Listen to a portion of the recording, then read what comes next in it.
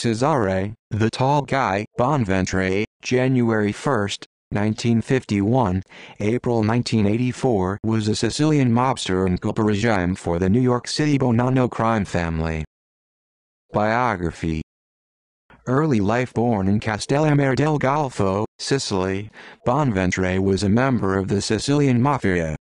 During the 1960s, the New York crime families imported young Sicilian men from Sicily to the United States to work as drug traffickers and hitmen. American mobsters soon derisively dubbed the Sicilians Zips due to their fast speech.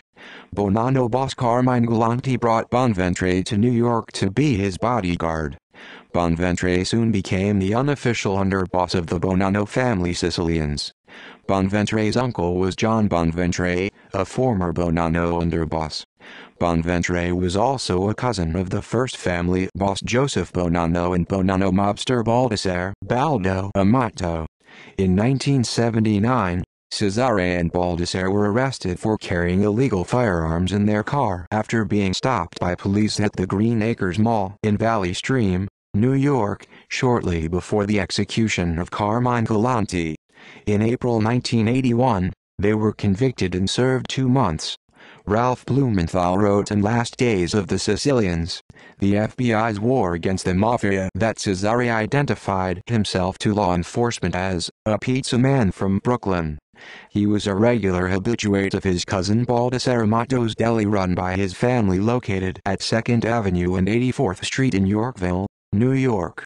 The deli had burned down not long before January 1984, but in its place the Amato family built an apartment building with a sleek Italian cafe and restaurant called Biffy.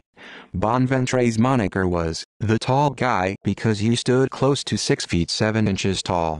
Lean and handsome, Bonventre frequented clubs such as the Toyland Social Club and the Knickerbocker Avenue area with other Sicilian mobsters.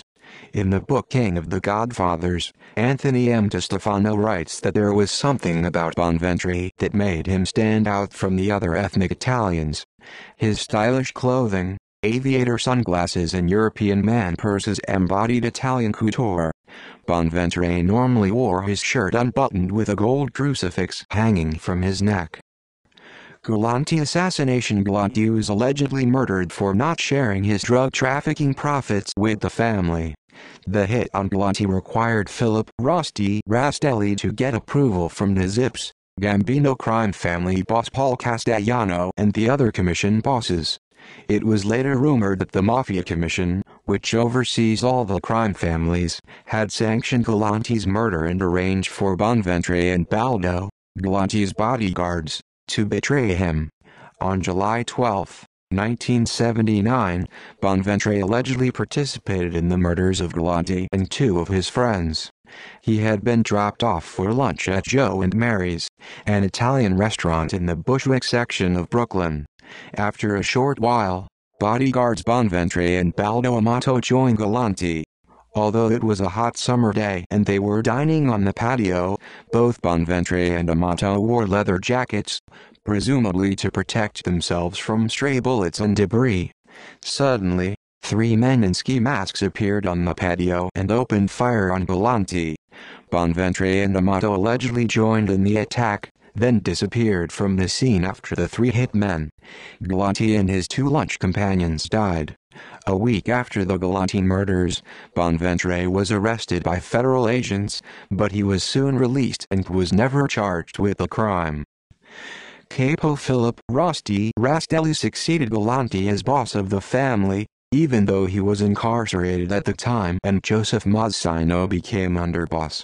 Although some believed Mazzino was the real power in the family.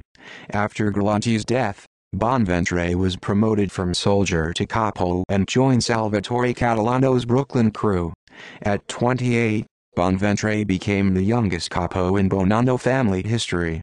Bonventre became involved in the importation and drug trafficking of heroin from Sicily into New York pizza parlors, known as the Pizza Connection.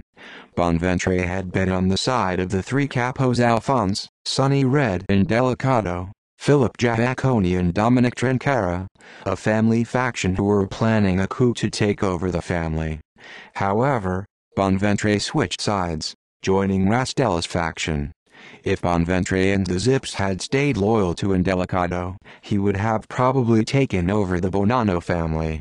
The ascension of Rastelli as boss triggered a period of discontent and rivalry in the Bonanno family. As a result, Rastelli and Mazzino started purging their opponents in the family. In 1984, Mazzino decided to eliminate Bonventre.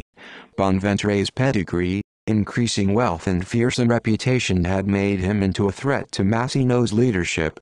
Bonventre controlled the Sicilians, the meanest killers in the family. Bonventre himself was prone to outbursts of sadistic violence and was suspected of over 20 murders. Mazzino warned, "He's a very sharp guy. You have to be careful." Death in April 1984, Bonanno mobster Salvatore Vitali and Louis Atanasio picked up Bonventre to bring him to a meeting with Rastelli at a glue factory in Wallington, New Jersey. As Vitali drove the car into the factory, Atanasio shot Bonventre twice in the head. Surprisingly, Bonventre still struggled, grabbing the steering wheel and trying to crash the car, forcing the two hitmen to fight him off. As Vitali steered into the garage, Bonventre crawled out of the car. Louis Atanasio then killed him on the garage floor with 2 more shots. Bonventre's body was hacked to pieces and dumped into 3 55-gallon glue drums. The killers then moved the drums to the 4th-floor offices of a trading company in Garfield, New Jersey. On April 9, 1984, unaware that Bonventre was dead, a federal grand jury indicted him and 12 other men on charges of distributing narcotics through the pizza restaurants. The so-called Pizza Connection case. On April 16, 1984, the remains were discovered in a warehouse in Garfield, New Jersey, stuffed into 2 55-gallon glue drums. Bonventre is buried at St. Charles Cemetery in Farmingdale, New York. Bonventre's widow gave birth to their only son after the murder. Aftermath. Soon after the murder, a government informant later claimed that one of Bonventre's killers was Bonanno mobster Cosimo Aiello.